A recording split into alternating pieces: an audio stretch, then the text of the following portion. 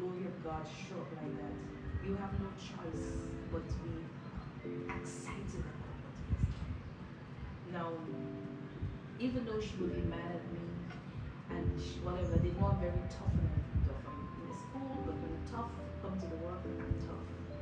And she might not like my the direction at times of what I had to do or how much or hard it was. It may be a lot, but it was with purpose because I followed the direction of the Holy Spirit to help people out of these places. And today, she has an advice of people who are going down that evil path. And she's going to, God has given back double for her trouble. He has given back her joy. She has lost many things. She has lost even a son. And today, the Lord has given her the woman, the young woman has her own children and I have to guide her in so many things. But He has restored her. God is a restorer, not only a deliverer. He delivers you and He restores you.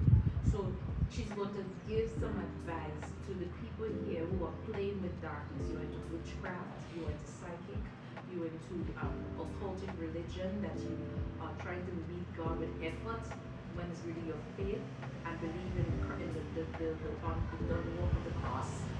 That's what you need. She's going to give you some advice from somebody who played with the devil and found out that the devil is not to be played with.